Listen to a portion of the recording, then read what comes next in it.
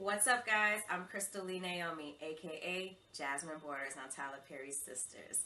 Be sure to subscribe to the Haves and the Have-Nots review for not only reviews on the Haves and the Have-Nots, but also on Sistas. And while you're at it, give your girl a follow on Instagram at Crystal Lee Naomi. And I'll see you every Wednesday at 9, only on BET. All right, Sisters fans, hope everybody's doing well. We're talking about last night's episode, Season 3, Episode 4, Just a Talk. And to be honest, that's pretty much what they did this entire episode. Don't get me wrong, this wasn't like a bad episode per se. I'm not saying that. Trust and believe, we have seen worse. It's just that not a lot really happened when you really boil down to the events of the episode itself. Hell, my favorite scene was really just the kind of like the bromance between Preston and Sean. And I know we live in an interesting climate, if you will, in television and media. So when I say bromance, I literally mean just two guys chilling, not necessarily two guys that I ship together in a relationship. No, I mean like Corey and Sean from Boy Meets World, or you know, Sam and Bucky from Captain America. Well, yeah, Captain America and the Winter Soldier. But I just tweeted it out before I started recording this video. I actually rewatched the episode because honestly, I was watching last night, but my mom fell asleep on the couch and was snoring, and my nephew wasn't going to sleep. He was just running around playing with his Power Ranger toys. So I rewatched the episode since the house is empty. He got on the bus for summer school. My sister went into town. My folks are at work, so I figured let me rewatch the episode while it's quiet and I could record. And yeah, not a lot really happened, but the gist of the episode was Andy.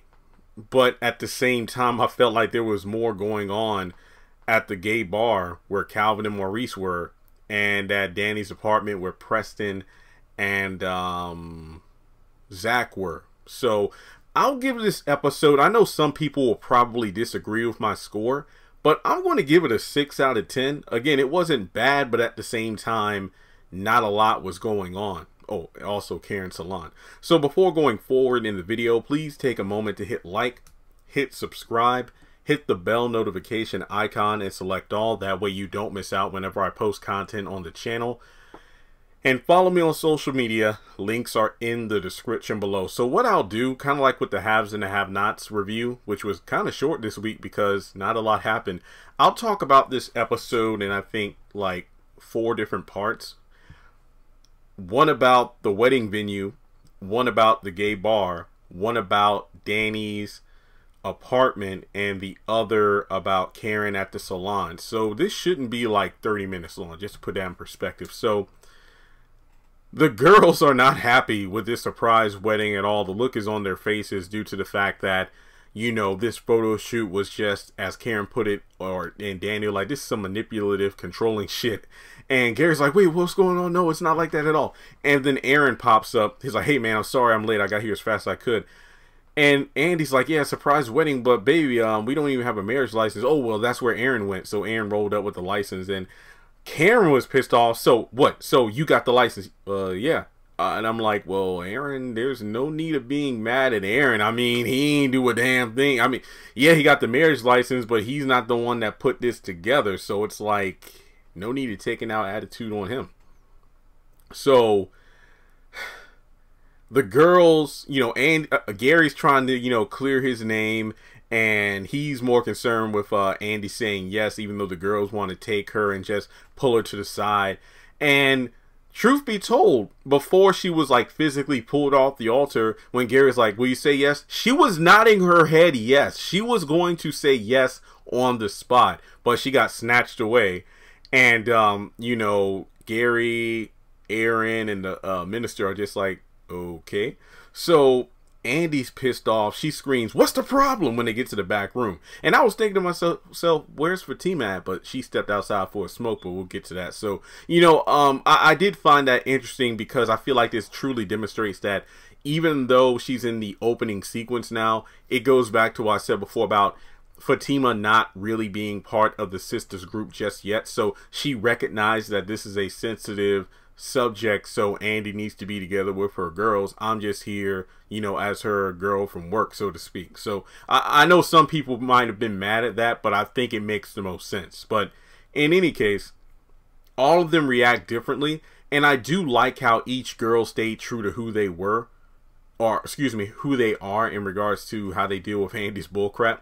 Sabrina's like, well, it was thoughtful, it was sweet. No, yeah, it was thoughtful. Danny just wants her $500 because Karen's like, no, I'm taking off my dress, taking off my shoes. Like, girl, no, I want my money. Because Karen's like, this is serious. Like, I am being serious about this money. And at first, I'm like, yeah, it's like Danny's true to herself, being overly sarcastic in a time of crisis. But then she flips it because of the fact she goes right into the, Andy is a grown woman. She's going to make her own decisions. She's going to make her own mistakes. And Karen ain't having any of it. And then Andy's like, well, I'm scared, but you have to admit it's sweet. And you have to, I ain't gonna lie, Andy sounded delusional as hell, but I do like how she's like, well, look, on my, I mean, I ain't gonna lie, when she yelled at Karen, if I were Karen, I'm like, you yell at me one time, that's it. I don't care what you say. I'm changing my clothes. I'm getting the hell out of here because I ain't gonna stand here for this. Gary apparently remembered Andy's wish for a small surprise wedding on their first date. On their first date, she mentioned everything from the clothing down to every little detail. So that's why she was like, it was sweet. But then at the same time, Karen brings up, well, you remember the first date, but let me talk about what I remember. Danny's like, no, don't. Like, no. What? He almost crushed you, bruised your ribs, all the times you were crying, his wife and this and that. And I'm sitting up here thinking to myself, if these girls only knew about the Jasmine antics from the parking lot beat down in the garage to less than 24 hours ago, she popped up in Andy's apartment with a gun with the intent to kill her and Andy and Gary. If they only knew, bet money Danny and Sabrina would have been on Karen's team. That's all I'm saying. Remember, it's like Andy just uses selective memory, and that's what makes it so annoying. It's like, oh yeah, he remembered all these details and all, but do you remember all of the negative aspects of this, not relationship, but this dynamic between you two? That's the thing. So Andy, I'm just sitting there. I was with Danny, to be honest. She going to do what she going to do. But I do feel like, I get it. A lot of people have not been Karen fans, mainly due to, you know, how she treated Zach last season, as well as how she's cold towards Fatima. But I don't like that she was called out. I think it was, I think Danny was saying that Karen's wrong because she didn't want to stand up there in support of this marriage. I'm going to be honest. And I'm not saying this against Karen, but if I was to marry a woman and somebody that I was close to, like a friend or family member, didn't support the union, I'd be like, well, don't show up then. Like, I don't want anybody to show up to an important day like that who doesn't want to be there. But at the same time, it's like, well, Andy, it's your choice if you want to marry this guy. But on the flip side, Karen should have the choice as to whether or not she's going to attend. Because why would you want somebody up there who's going to be, you know, ugly face with a frown and a scowl standing up there on one of the most important days of your life? And I agree. I would not support it. I mean, excuse me. I wouldn't be there if I didn't support it. I would be a real friend and tell you what it is, but at the same time make your own decisions. But then the fact that you're blinded by, oh, this is sweet, when you just ignore all the negative aspects of everything you and Gary have been through so far. Well, he didn't lie. He didn't lie to me once. Yeah, he did lie to you. Remember when he said that he was going to go home to his wife when you were the one to take charge? Like, look, we're not doing anything. We're doing things my way. You're going to go home with your wife until this thing calms down and I can keep my job. But then he revealed, I didn't go back to my wife. I actually went to a hotel and yada, yada, yada. So he has lied to Andy before, but not about the other things. But it's like, well, what about the country? Jasmine didn't lie about that. Yeah, she has selective memory. So Danny has had enough and she just leaves. So Andy's upset. I want to do this with my bridesmaids. You're my best friends. I want you here. Nope. So Karen leaves while Danny and Sabrina stay, and they decide to help her get her makeup ready and everything. And Karen is walking out, but, you know, Gary's wondering if, man, I wonder if I did the wrong thing. And Aaron's like, well, it was kind of risky to do a surprise wedding. Karen comes up, ignores Aaron, just tells Gary, I don't like you, but I will come for you if you hurt her again. She's too good for you. And then she tells Aaron, don't you follow me, and then she leaves. So when she go into her car, you know, she parked right beside Fatima, and she's smoking on a vape pen, and, you know, she offers some to Karen, and she declines, like, hey, where are you going? Why aren't you in your dress? I'm not going to support this thing. Why, what's going on? Oh, well, you must not know or anything. But she pretty much says that, you know, hey, I just know that I don't know everything that's going on, but I know that Andy says you're her best friend. It'll mean a lot to her if you stay here for the wedding. But, you know, I don't really fully trust him myself, but I just know Andy needs the support of some friends right now. So she also tries to apologize again for the Zach thing, and Karen ain't trying to hear it. It's like, oh, wow, because you didn't know. And then Fatima was like, look, he tried to talk about his ex plenty of times. He never mentioned your name. And to be honest, anytime he would try to bring up the ex and everything that was going on, I would shut it down. And I'm trying to get over his ass myself, but there's just something about him. Because Karen's like, he ain't shit. Well, yeah, there's something about him, though, that I'm really trying to just shake, but I can't shake that feeling off. So she goes back inside after once again saying Andy needs some support. So I do like the fact that I'm not saying Karen is warming up to Fatima, but hopefully at this point there's no need of Fatima to just walk around on eggshells with Karen. It's like, hey, I've spoken my piece. That's about it. I've been friendly. If you want to be cold, you're cold. It is what it is. But from there, let me see here. I'll just talk about the wedding stuff. I'll get back to Maurice and Zach and them in just a second. So let me look at the notes here. Yeah, so Gary's inside, and we're starting to see shades of Gary being impatient and being angry. I'm thinking to myself, yeah, so much for therapy. But Aaron tries to calm him down, and then he reveals, like, yeah, I'm thinking about Karen because we're kind of dating. Well, maybe dating's not the right word. Gary's like, wait, what?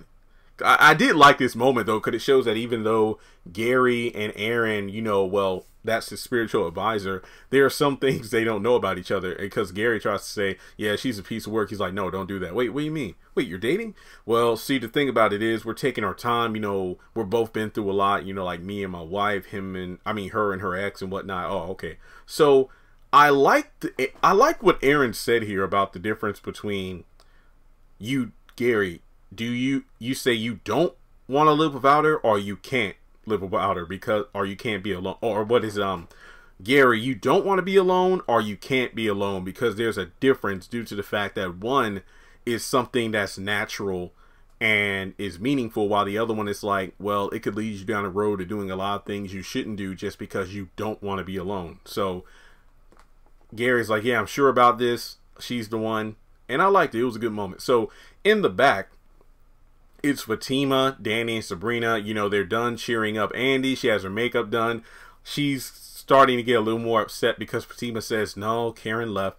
But Danny offers her a smoke, and Fatima's like, no, I'm good. I had a smoke outside. Oh, I knew I liked you. That was a fun little moment. So I feel like this moment is almost as if Karen is Bobby Brown and Fatima is Johnny Gill. She's like the new member of the group because she left. I'm sorry. I think that just popped into my head because it was announced that, what is it, Keith Sweat versus Bobby Brown at the next Versus. That's going to be kind of interesting. So once again, Andy's like, they're like, are you sure you want to do this? Yeah, I'm ready. Or should I do this?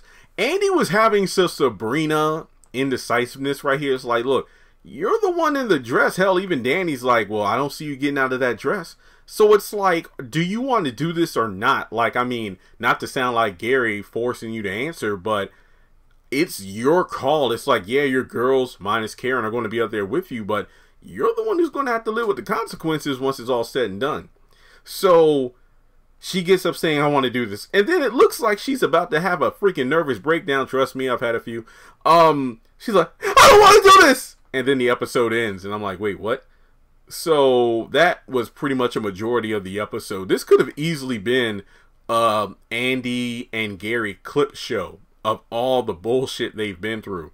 Honestly, I wouldn't have minded that. No, seriously, I wouldn't have minded the clip show because of the fact that here's a friendly reminder about everything that you and Gary have been through, but you only decide. Basically, again, she's just having selective memory. Okay, now let me get to the other characters here. All right, so Maurice is at the gay bar talking with the bartender, and he says like, oh yeah, I had two men fighting over me in the bank, Calvin and Jacoby, but you know, he's called out for his bull crap, and he's looking for Q, the guy who was over at the apartment and stole Calvin's checkbook, and the bartender's like, yeah, he's known to have sticky fingers and he's a thief, but it's worth it though. Calvin comes in, ignoring Maurice, and it's like, wait, I thought you were supposed to get over Sabrina. You're not going to find a woman in the gay bar. A friend of his walks in named Peggy. They aren't dating or anything. They just hook up from time to time. And Maurice calls her Becky. I'm like, Lord have mercy. And it's kind of funny because Peggy is talking with Maurice, talking about how, oh, wow, me and Calvin are down to try almost anything. I mean, hell, we haven't tried it with two guys. You know, me and two guys, like, nope, ignore them. Let's go dance. So they go off and dance. And the bartender points out Q. Maurice confronts him about the fact that I'm calling the police, and it's like, no, don't do that. I didn't steal anything. So Maurice punches him out and drags him away. Then from there, we go over to Zach coming to see Danny, but, you know, Preston's there alone, and when he decides to leave, it's like, oh, well, you cook? So this was the start of the bromance here. It's just like, there's music playing, and it's like, what's this? Bluegrass music. Well, I don't like it. It reminds me, you know, cotton fields and plantation and slaves. And Preston kind of chuckles like, man, that ain't funny. I did kind of feel some kind of way, because it's like, I mean, Zach, you're the one who made the sarcastic comment, and I mean, you're the one that walked into Danny's apartment while Preston was listening to music alone. So it's like, I don't know. It's almost as if Preston is in the same boat as Fatima, where he's kind of like the punching bag of all these characters. But in any case, he's like, oh, wow, your mom taught you how to cook? Or your mama must be black. So it's kind of like, so, Zach, it's okay for you to make those kind of comments to Preston, but Preston can't even so much as chuckle at the joke that you made about what bluegrass music means to you? Again, it wasn't something that super annoyed me. It was just an observation. But in any case, you know, he made some steaks, rolls, and whatnot. So he'll sit down and eat, but he says, say something for Danny. Really? Look, do you really want to hear? No. Because he's like, yeah, you don't save food for Danny, you know we're going to hear about it. So they pretty much sit down and gossip in a way like men do. It's like they don't talk about everything, but, you know, mainly because Zach is like, well, you and Danny probably have pillow talk, so I ain't going to tell you everything that's going on. But pretty much, you know, yeah, me and Danny, we doing all right. And then, you know, he mentions the fact that, yeah, she talks about Karen and you, so are you two on a break or whatever? And Zach tries to let him know that, hey, everything between me and Karen is done, for sure. And I'm doing well for myself. I'm making money. I'm going to focus on Zach. And then he brings up the stock tip information, and Preston's like, well, how much do you know about it? But in your gut, if it feels like a good move, then you should do it. And then later on, we go over to the salon. Remember, Karen left the wedding venue, so she goes in and overhears Pam and her man in the back room having sex on her desk, so they get out of there. And Karen's like, no more sex in the salon. But what about you? I was doing what you were doing. Yeah, it's my salon. Enough said. And then Pam kind of goes on a Maurice-like rant, and you know, Karen kicks her out. So then from there, she calls Zach because, oh, wow, he still blocked my number. Okay, I like this scene because of the fact that it made sense that Zach blocked her number and it's addressed. When you go back to the bank, not when Calvin got punched, but the one where Calvin comes in mad because Sabrina left that mean voice message on his phone, and she blocked him, I believe, right in front of him. And then later that same night, she's like, wait, why hasn't Calvin called me? Because you blocked him. So I do like that. Karen's like, wow, he still got me blocked, huh? And then she actually calls from the salon phone. And then Preston tells Zach to answer the phone because it's been like the fourth call in a matter of minutes. And he's like, no, it's bill collectors. Zach, it's 9 p.m. They ain't calling. That was just a funny moment. So he answers the phone, and it's Karen. It's like, Karen, yeah, what are you doing? I'm having dinner right now. Are you alone? No, I'm not. Well, we need to talk. Well, we can talk over the phone. Come down to the salon. No. It's not for that. We just need to talk. Well, tell them what you need to talk about on the phone. Look, I'll be here for like another hour. I'll wait. Well, I'm going to finish my dinner first. Okay, I'll wait. All right. So he gets off the phone. I'm thinking to myself, Zach, that's what your ass should have did the first time. It's like, yeah, she, everything she believed I stole from her and called the cops on me. Hell no, I ain't got nothing to say. And then Preston kind of teases like, I knew you weren't done. Be quiet, Preston. So she called me down to the salon. What for? What are you going down there for? I don't want to go. I'm just going there to talk. But I want to eat this steak first. Oh yeah, you're going to eat this steak for dinner, then have some Karen for dessert. He had the little hand going like a rodeo lasso. I love these two guys, man. All right, so let me wait. I think that's it. That's the episode. Yeah, but overall, this was okay. It was alright. It wasn't great. It wasn't bad. I thought it was an okay episode that certainly had its moments. So let me know your thoughts in the comment section below. It is Thursday, 10:30 a.m. I don't believe they uploaded the trailer for next week's Sistas episode. I'll give it another 24 hours to see if they do, because of course I'll do my breakdown as soon as possible. But yeah, that's all I got to say. But make sure you like and subscribe. And as always, feel free to donate if you would like on PayPal or Cash App.